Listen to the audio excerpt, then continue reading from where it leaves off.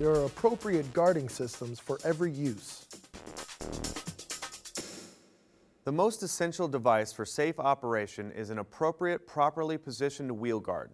Whenever setting up the tool with an accessory, it is important to select the right guard. Grinding wheels use grinding guards. Typically, the standard guard supplied with grinders is for Type 27 grinding wheels. Guards for cutoff wheels and guards for cup wheel applications may be available as accessories.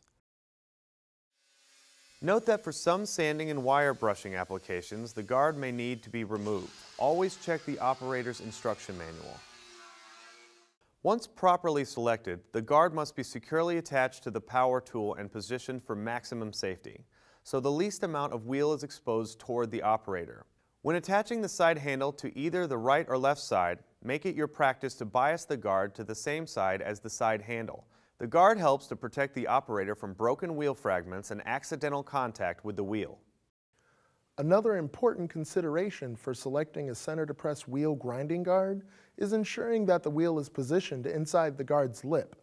To best protect the operator, the outer lip of the grinding guard should curl toward the wheel to better retain sparks, hot metal particles, and possible broken wheel fragments. And if you cannot mount the wheel so it is positioned inside the lip of the guard, do not use the wheel guard combination. Ask the manufacturer for the appropriate accessory.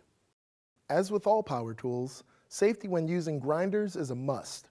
Failure to follow all instructions in the manual and on product warnings may result in electric shock, fire, and/or serious injury. We're going to mention some of the typical safety instructions. One thing you'll need is a safe work area. Keep your work area clean and well lit. Cluttered or dark areas invite accidents. Do not operate power tools in explosive atmospheres near flammable liquids, gases, or dust. Power tools create sparks, which may ignite the dust or fumes. Keep bystanders, children, and visitors away when using a power tool. Always keep non-operators a safe distance away from any work area. Distractions can cause you to lose control. Anyone entering the work area must wear personal protective equipment. Depending on the application, use a face shield, safety goggles, or safety glasses. As appropriate, wear a dust mask, hearing protection, gloves, and a workshop apron capable of stopping small abrasive or workpiece fragments.